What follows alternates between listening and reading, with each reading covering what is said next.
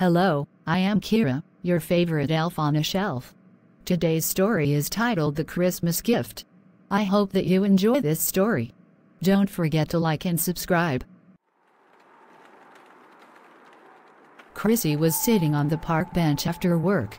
The holiday season was upon her and she was feeling sad and maybe a little depressed. This would be the first Christmas she ever spent without her husband. He had passed away and she did not see how she was going to get through this holiday or any holiday without him. She was lost and felt so alone inside.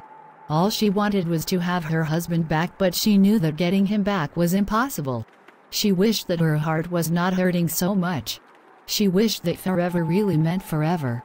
She sat a while and then walked the rest of the way to her home. Chrissy put on some Christmas music to try and cheer herself up. No matter what she did, she could not stop crying. After a while she decided to go to bed. She hoped that tomorrow would be better as it would be Christmas Day. She would be traveling a few miles to see her family. She knew that would make her feel better. Chrissy stood staring at the bed that she had once shared with the love of her life. It brought her sadness to have to sleep alone. She crawled up under her blanket and fell asleep.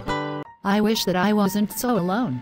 I feel like my heart is breaking more and more each day.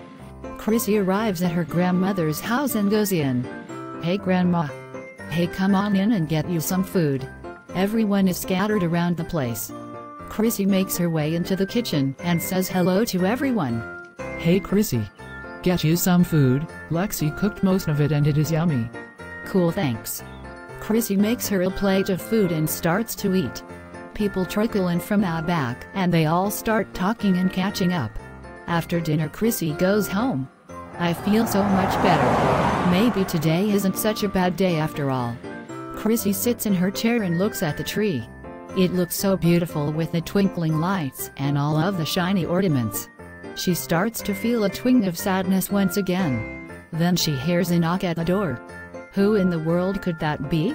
She goes to the door and answers it. There is a man standing there with a box in his arms. Can I help you? This is for you. I have been trying to deliver it for 2 days, but when they come you are never home. Who is it from? I do not know, but it is addressed to you and it is supposed to get to you by Christmas. Thank you. Merry Christmas. Merry Christmas to you too. He leaves.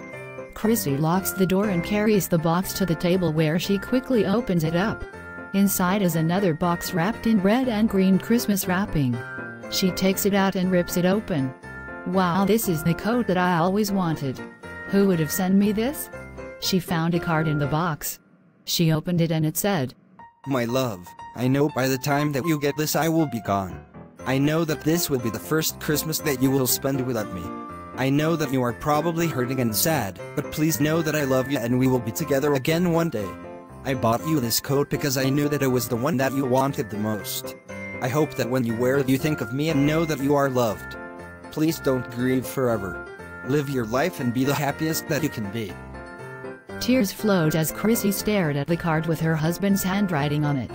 She slipped the coat on and twirled around the room. She was so happy. Thank you for thinking of me. I am so happy right now.